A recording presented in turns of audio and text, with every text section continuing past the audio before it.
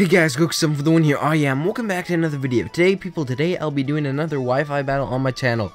Now, this guy Poledoo right here is a very good battler. He brought an Esper, which is weird. We were playing UU, but then again, Meowstic is RU, a lower tier, so I don't understand why he brought a Meowstic. But anyways, let's get straight into this battle. Now guys, I did get a new mic, so if you guys hear a difference, it's because, yes, I got a new mic, and my voice sounds a little better. And I just wanted to do it because I wanted better quality YouTube videos. But anyways, back into this battle. I didn't really predict him to go anything, so I just brought out my Machamp, and he goes out to his Esper and brings out the Fake Out. Now, this was kind of just a free turn because I did nothing. And right here, I went for a Science move and wanted to see how much Esper could do to a Machamp, so I stayed in and went for a knockoff. Now, the knockoff killed. I don't think this crit right here mattered because honestly, it's a super effective knockoff from a Machamp onto an Esper. First evolution from a final evolution attack. Nah, you could see how much damage it could do.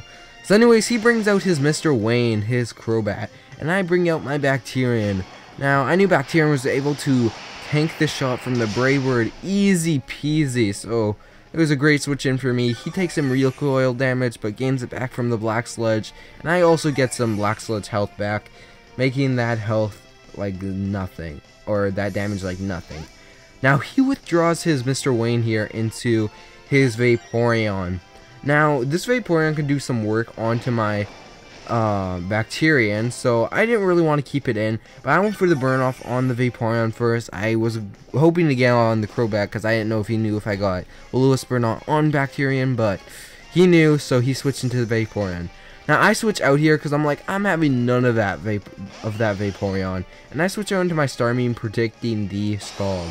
Now, yes, I didn't switch into my Blissey because I want to switch into an actual attacker so I can get some damage off on this Vaporeon because this thing's a tank and a half. So he gets some leftover damage here and gets the burn, so the leftover didn't really matter. Now I go for the Psychic here. I don't know why I didn't go for the Thunderbolt. I was guessing I thought he was going to switch out into like Cubone or something, or Marowak. So he stayed in and actually went for a Heal Bell. Now if I went for a Thunderbolt, it probably would have died this next Thunderbolt I did right here. Sadly, he actually lived this Thunderbolt with like 0 HP, like 1 HP, honestly. It was really stupid. I was kind of getting mad at this point in the match because I was like, I could have killed him if I used double Thunderbolt and didn't predict incorrectly. But what you gonna do? You're gonna make some bad plays. Now, he goes for a Wish here, and he also gets the leftover back. Now, he goes for a Protect, and I'm like, okay, no, man, bruh, you can't do this to me. You can't do this. You can't just go and do that. I was hoping for him to actually switch out into something else so he could heal something else, but he didn't have anything to heal because he's only used his Crobat, which isn't really damaged, Vaporeon, and then his Esper, which is dead. Now, he switches out into his Executor here, and I go for a Thunderbolt because I really wanted that thing dead, but he predicted that and he got like 0 damage off on his Pokemon right there. Now, since I knew my Starmie was going to die from a Giga Drain, I just switched out into my Jolteon predicting this. Now, this man right here went for a Substitute, which I was surprised on because I didn't think he would go for that. I thought he was going to go for like Giga Drain or something. But I go for the Signal Beam here again, that 4x super effective attack off on the Executor, taking away his sub and fading it away. Now he goes for a Leech Seed, and I avoid it, which is pretty damn lucky. But he gets that Executor out of there because he knows he cannot live a Signal Beam whatsoever. Now he predicted me to go for Signal Beam and switch down to my into his Crobat. Now I predicted him to go out to his Crobat and went for a Thunderbolt. This was an amazing play because I got a huge threat off of his team right away, making it a 6-3 lead if I'm not mistaken. Or now he switches out into his Porygon 2 or Porygon, yeah, his Porygon Z here, and I went for a Volt Switch. I honestly should have went for a Thunderbolt because maybe he wouldn't have been able to set up this sub right here, which he does right now.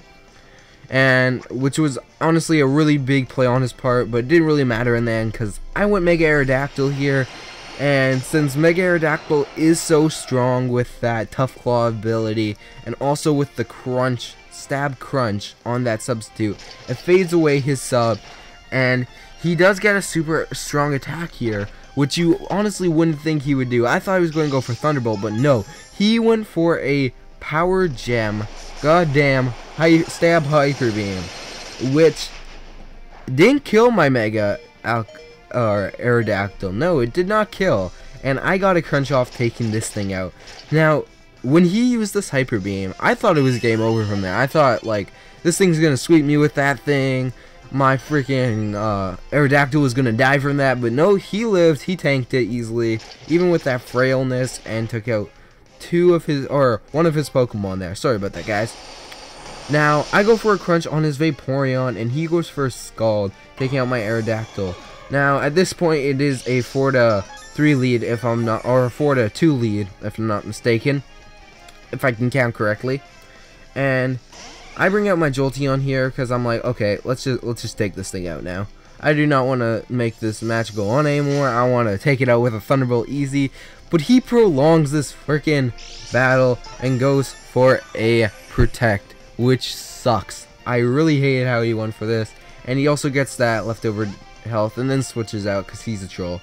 But he predicted correctly and brought out his mother. Now this is a really great name for a Marowak. I really love it. But I didn't get any damage off of him, which really, honestly, super sucked. And I bring out my Starmie here, and Double Edge, sadly, just, bam, takes me out easily. I was like, okay, no, that was a stupid play on my part. I shouldn't sack my Starmie. I could have used that later on in the battle, but I wasn't thinking at the time. So I bring out my Machamp. I should have went for a Bullet Punch, but I did not because I thought Machamp might have been able to outspeed Marowak, which I was incorrect on. Now it's pretty much a 3-2 lead. Now I counted earlier horribly wrong, so sorry about that, guys. But he goes for a knockoff here, taking out my leftovers. Now I didn't know if I was going to live or not. I thought he was just going to take me out here and there, but he did not. I should have went for a Will-O-Wisp, which kind of sucks, which I couldn't go for here because I poisoned him with Sludge Bomb, which was the worst luck I can ever get. But I switch out into my Swagsy here, and he goes for a Double Edge, and at this point I'm like, okay, it's game. I can't live these. He's gonna kill me easily. He's gonna sweep me with this Marowak. I honestly didn't know how to deal with a Marowak because I've never fought a Marowak in my life until this point right here. I started using Marowak after this battle, but at this point of the battle, when this was happening, I didn't know what to do. So I switch back into my Bacterian, have that Levitate ability, not taking any of that ground type moves. He goes for another Double Edge, taking out my Bacterian. Now, this man right here doesn't even die. I was trying to stall him out with the poison, but it did not work, sadly. And I bring out my Jolteon. I should have done this earlier and maybe taken him out with a Shadow Ball, but I never thought of it. I shouldn't have sacked my Weezing. I would have had one extra Pokemon. But I was stupid at the time and wasn't thinking correctly because I was streaming. Now he sends back out his Executor, and I'm like, okay, I can turn this around easily. His Marowak's gone. Let's use a Signal Beam. Take this out with a ×4 super effective attack. Now since his Executor went down, he only has this Vaporeon left. And at this point, I made a big turnaround. He goes for Protect here again, making this battle 10 times longer than it actually needs to. And the Thunderbolt misses because goddamn Protect Shields. Goddamn Protect Shields. Now he gains a little bit of health back from leftovers, and it doesn't really matter at this point because I use Thunderbolt and take him out. This man right here was a really good battler. He was super good. GG well played, man. GG well played. Poledoo. Hopefully I battle you again. Hopefully you saw this video. I told you I was going to put it on YouTube sooner or later. But yeah, I hope you guys enjoyed this Wi-Fi Horse battle on my channel. I'm going to be doing more in the future. Hope you guys enjoyed my new mic. Sorry if I sound a bit tired, guys. I haven't really slept for around 16 hours, and I wanted to record something and bring something up on YouTube before I went to bed. So I hope you guys enjoyed this episode. Remember, if you did, shoot that like button with a Kamehameha.